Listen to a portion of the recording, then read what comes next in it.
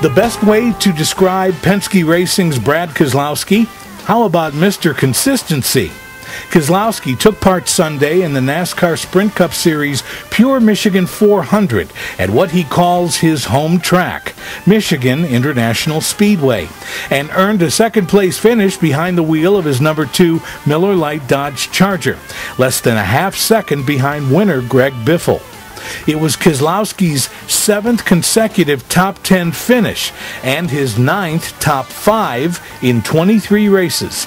He remains 5th in the series championship standings, 19 points behind 4th place Jimmy Johnson, and 13 ahead of 6th place Martin Truex Jr.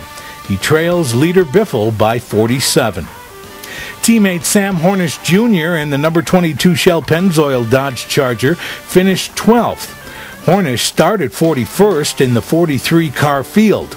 He didn't practice or qualify the car because of nationwide commitments in Montreal, and he worked his way through the pack.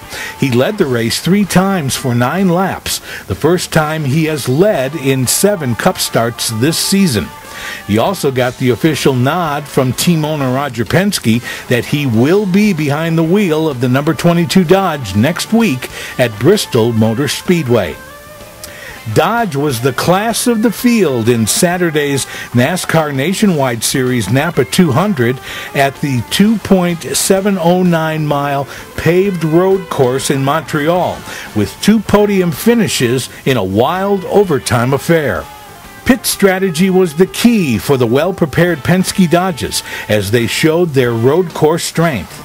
Hornish finished 2nd and Jacques Villeneuve took 3rd place, both utilizing incredible fuel mileage and overcoming 3 cautions over the final 9 laps in a fender-banging race that included 2 green-white checkered restarts to determine the race winner. SRT Motorsports Team Viper is celebrating another top 10 finish in American Le Mans Series competition.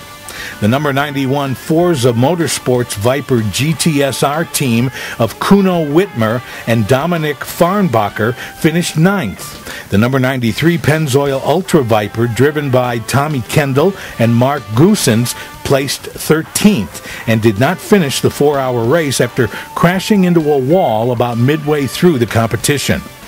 Team Viper was making only its 2nd ALMS start in its return to competition in the GT class.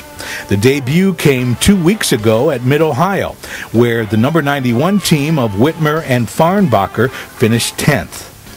Team Mopar NHRA Full Throttle Drag Racing Series Pro Stock driver Alan Johnson advanced to the final round on Sunday in the Lucas Oil Nationals at Brainerd International Raceway in Minnesota, which marked his 6th final round appearance this season.